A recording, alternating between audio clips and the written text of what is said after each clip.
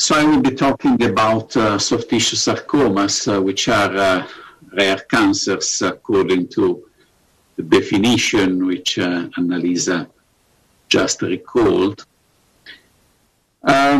Apparently, treatment of soft tissue sarcomas may be viewed as relatively easy because, surgery is all about the treatment of these diseases. Radiation therapy may be added. Even if the risk is high, as of today, conventionally, surgery is still the treatment of choice. Also, that there is some evidence pointing to the use of neoadjuvant chemotherapy when the risk of relapse is high. But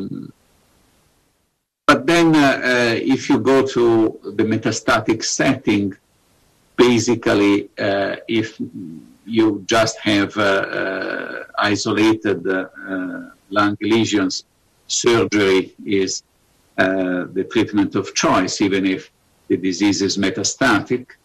You may add chemotherapy if prognostic factors are unfavorable, or you may go to chemotherapy if the disease is advanced.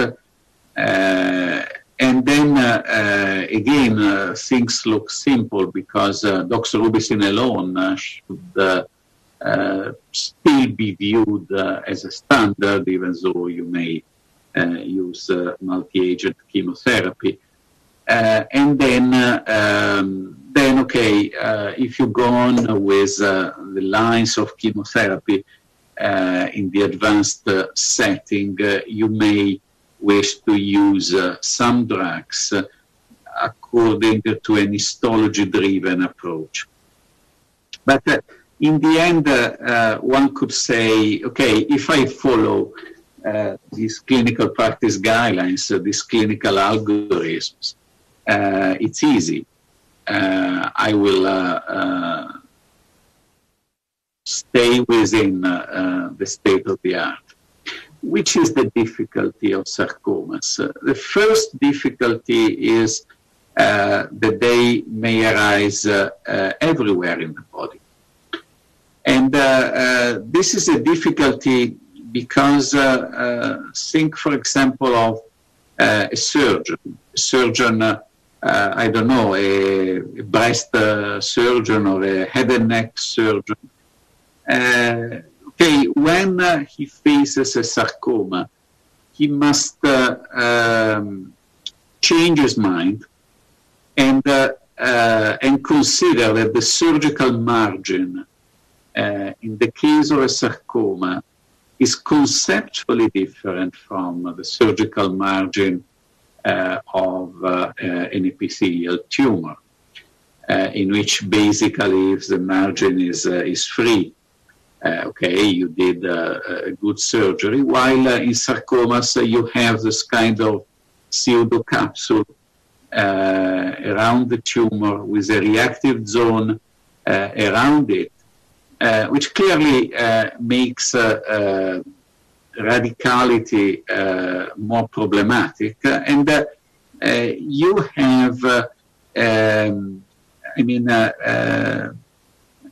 a different quality of the surgical margin depending on the kind of tissue facing it. So there are some tissues like these ones which are very strong barriers to the invasion from a soft tissue sarcoma, while, for example, in the context of a muscle, you must keep your margins much wider. So in other words, the sarcoma surgeon must know the disease and must use criteria which are specific for sarcomas, even when he operates on a primary site in which other tumors are much more common. So this anatomic, heterogeneity of sarcomas is a limiting factor to quality of care, if you want. And the other main difficulty has to do with the dozens of histologies which are represented within the sarcoma family, because these histologies matter a lot. They matter surgically because, for example, the kind of margin you must use in a mixed fibrosarcoma is different from the margin which you may use in a leiomyosarcoma. And even in the medical therapy, as I very rapidly will show in a while, even the medical therapy should be histology driven. So these are two main difficulties. Another difficulty is that the incidence of benign mesenchymal tumors is very high. So the incidence of lipomas, for example, is obviously high, and is higher by a factor of 100 in comparison to the malignant counterpart.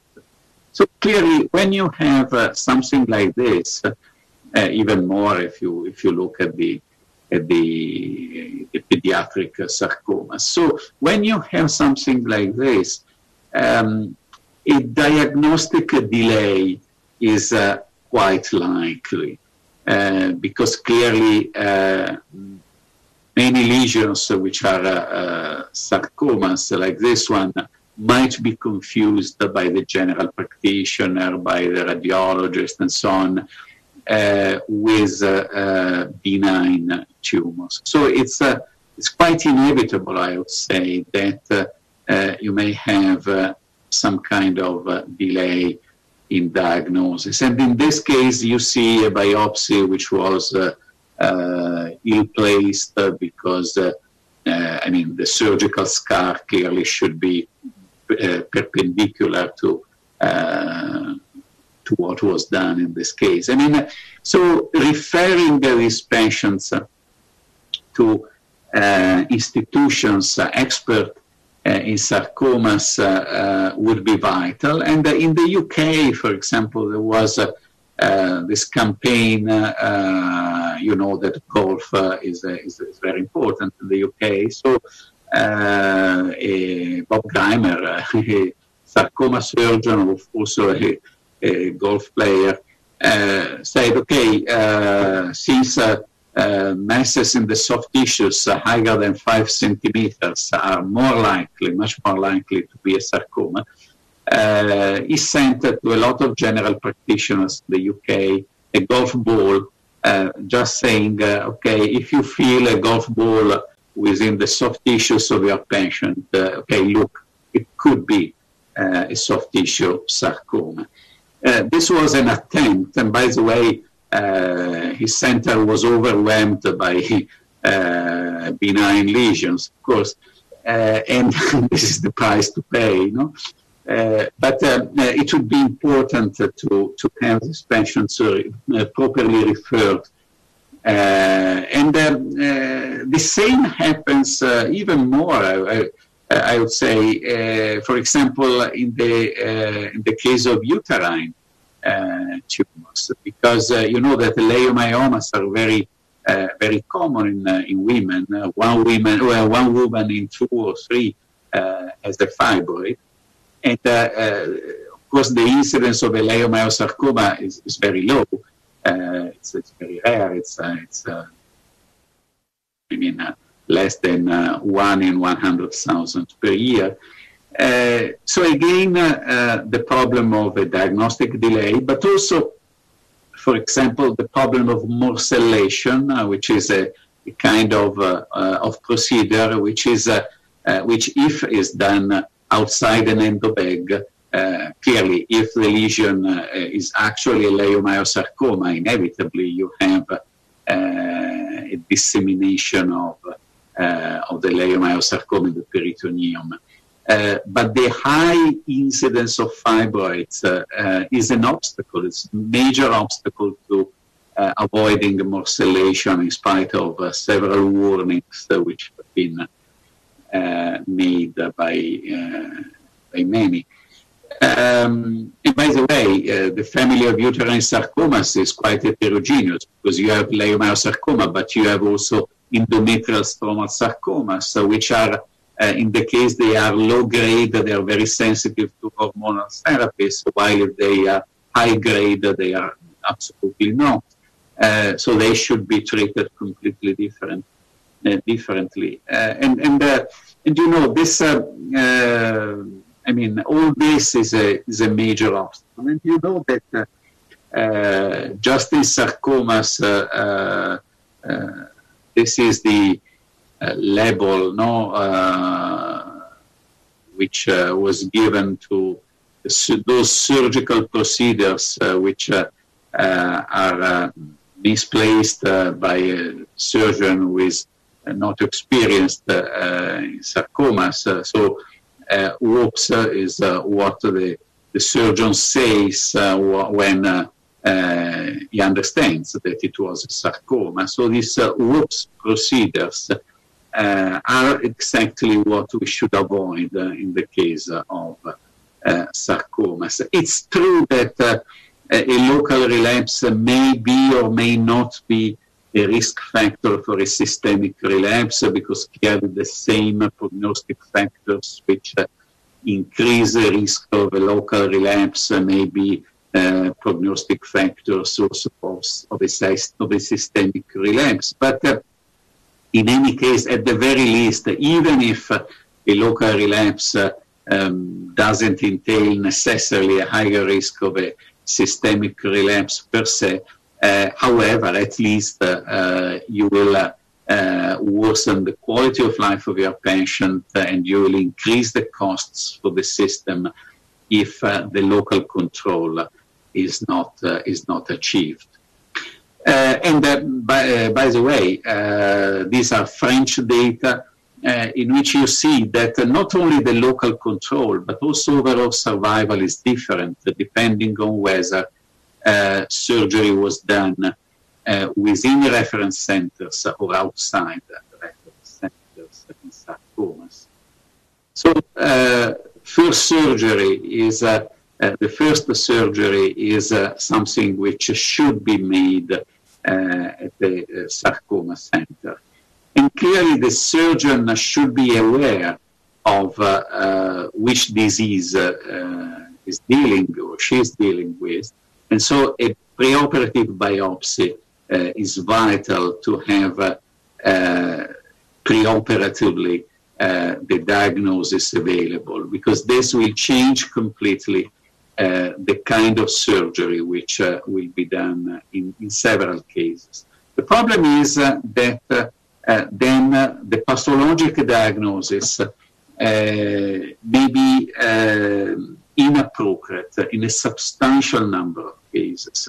There are data, these are again French data, but there are data in Italy, there are data in the US, which are absolutely the same. So outside the environment of sarcoma centers, the pathologic diagnosis for soft tissue sarcoma may be inappropriate in as many as 1/3 of cases. So if the diagnosis is made in the community, is not referred to a sarcoma pathologist, the probability that it will be inappropriate may be as high as 30%.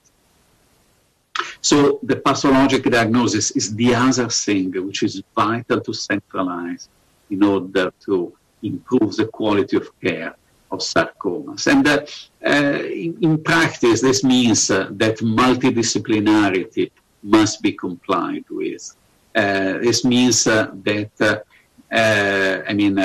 the surgeon needs to be a sarcoma surgeon, the pathologist needs to be a sarcoma pathologist, but also the medical oncologist, because, you know, these are data pointing to the value of neoadjuvant chemotherapy. There is still some discussion about this data. This is the update which Alessandro Gronchi made at the ASCO meeting in 2019. But there is some difference, and especially there is a difference for patients who are at a higher risk of relapse. So choosing whether to do a neoadjuvant chemotherapy is a multidisciplinary decision, which implies that you have a sarcoma surgeon, a sarcoma radiation oncologist, and a sarcoma medical oncologist. So multidisciplinarity is justified by the fact that in several cases today,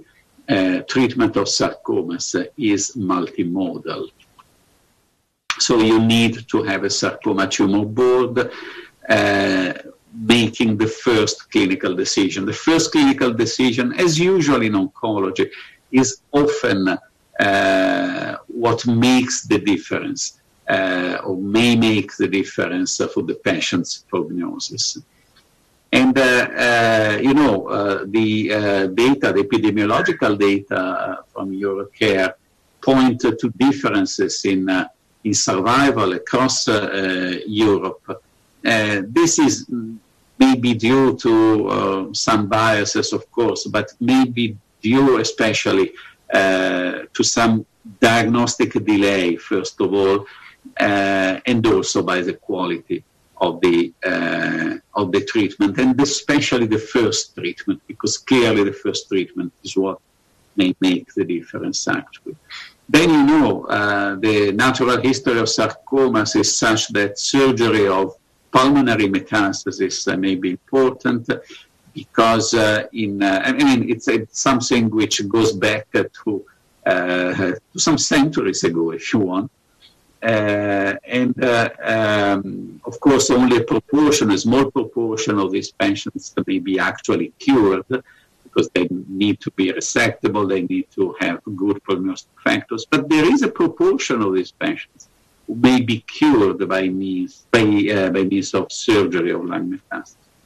And also the other ones, those who are not cured by surgery, may be operated on repeatedly with adopting the approach of the iterative surgery of lung metastasis, because it may also be a palliative treatment, like chemotherapy.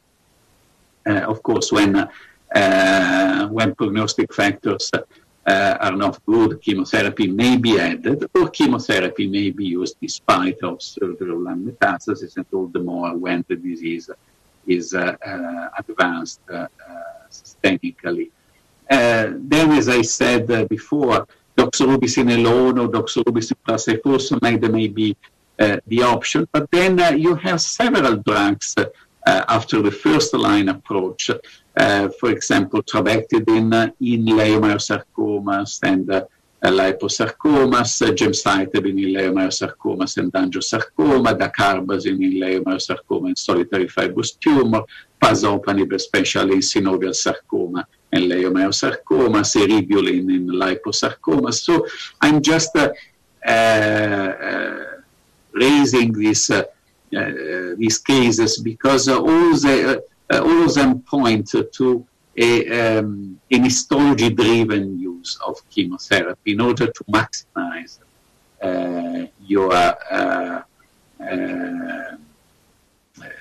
your results. But then, again, even beyond these more conventional cases, in liposarcomas, for example, continuous infusion ifosfamide may be useful. In mixed liposarcoma, trabectedin is completely different in its outcomes from the other sarcomas. Leiomyosarcomas may be treated with gemcitabine, as I said, with dacarbazine, but probably not with ifosfamide, which on the contrary is much more active in synovial sarcomas. Alveolar soft part sarcoma may be treated with anti-angiogenics and possibly also with other therapies. Solitary fibrous tumors with anti-angiogenics, picomas with mTOR inhibitors, angiosarcoma with taxanes, which are poorly active in the other sarcomas. Gemcitabine is active in angiosarcoma. Dermatofibrosarcoma is a molecular biology which makes it sensitive to imatinib. Myfibroblastic inflammatory tumor is a strange tumor which may respond to ALK inhibitors. Extraskeletal mixed chondrosarcomas may be sensitive again to anti-angiogenics. Desmoid tumors have a completely different natural history. They don't metastasize. They may respond to low-dose chemotherapy. Surgery should not be used in most cases because of the natural history of these tumors. So they are completely different from the other soft tissue sarcomas. And even, drugs which may be more active might not be necessarily used in first line because lower toxicity drugs may be more useful. Okay, there is a problem in sarcomas that when you look at the randomized trials on each of these drugs, you may see a benefit in progression-free survival in particular, but much less in survival. And so many say, okay, what are we talking about? We are talking of something which is not that useful in terms of survival. But look at this epidemiological data, again from France. They saw in their registry of metastatic patients that leiomyosarcomas have a better prognosis than the other histologies. And leiomyosarcomas are aggressive sarcomas. So it's difficult not to think that, the reason may well be that while for other sarcomas, the drugs available are not so many, in leiomyosarcomas you have so many drugs active and effective, but it's quite paradoxical that you see a survival benefit in an observational study and not in each of the trials done in each of the chemotherapy lines which you can use. In other words, probably you would see something in survival only if you did a trial comparing doxorubicin alone versus all these lines of chemotherapy, one after the other. Clearly, such trials are not feasible, are not ethical, nobody will ever do them now. But probably this is the reason why we find it so difficult to find the differences in survival in sarcomas. And so most probably, there are also epidemiological data pointing to an improvement in the prognosis of advanced sarcoma patients. Even at our institution, for example, we also published this data. Survival of our patients has improved. Clearly, there may be a lot of biases in this analysis, but it's difficult not to think that something has to do with a variety of drugs which now are available, depending on the histology in advanced suspicious sarcoma. On the other side, this is a very advanced sarcoma patient. This may be a case for palliative therapies. But if you look at the PET scan of this patient, you see that the PET scan is completely negative outside the lungs. So you have several advanced sarcoma patients who may be quite young, who may have disease just in their lungs. Pulmonary failure is their palliative challenge, and you understand very well that treating pain is much easier than treating dyspnea. And pulmonary failure. So also palliative care should be specific to some extent for sarcomas. And in fact, we are trying to study these patients also from the under the perspective of palliative care, which has never been done, unfortunately. But really, you don't have cachexia, you may have young patients, you may have especially lung disease, the rest of the body is safe. So these are really palliative challenges. And on the other side, for sarcoma patients who who are cured of their disease, and in the end, they are more than 50%, more than 50% of sarcoma patients are cured of their disease. Okay, there are all the problems of survivorship. You know very well that survivorship today is a big problem because, 5% of the whole population, are survivors, are cancer survivors. So in the case of sarcomas, clearly you have all the problems of, for example, the sequelae of limb surgery and does all the problems in terms of rehabilitation and quality of life and so on. And then you have the problems, for example, of children with sarcomas treated in their childhood, who clearly can develop a lot of medical problems when they are older. So even survivorship is quite specific, and you can make the difference. So it's true that if you comply with guidelines, okay, it's fine, and you will treat better your patients. But again, once more, these are French data. They compared sarcoma patients treated according to the guidelines with sarcoma patients treated differently from guidelines, and clearly those treated according to guidelines go better. But then, if you also look at which patients were treated within sarcoma centers and which patients were treated outside sarcoma centers, okay, the best ones were those treated according to guidelines within sarcoma centers, because those treated with guidelines outside the sarcoma centers fared worse than them. And this is understandable because clearly, okay, you can do surgery, but then according to guidelines, but then if you are not an expert sarcoma surgeon, of course the quality of the surgery will be lower. So we tried in these years to do something about the requirements, the quality requirements of sarcoma centers. So which are the resources which a sarcoma tumor board should have as a core tumor board, and then there should be other facilities available within an extended tumor board. This means centralizing these patients to sarcoma centers, or otherwise networking. Annalisa Tram already talked about this, and I will we say a couple of words at the end of this session about networking. But clearly, these aspects of the sarcoma treatment are primarily important. So the pathologic diagnosis, the strategic clinical decision-making at the beginning, the local treatment, but I would add also the systemic therapy, even for advanced patients. Thanks a lot for your attention.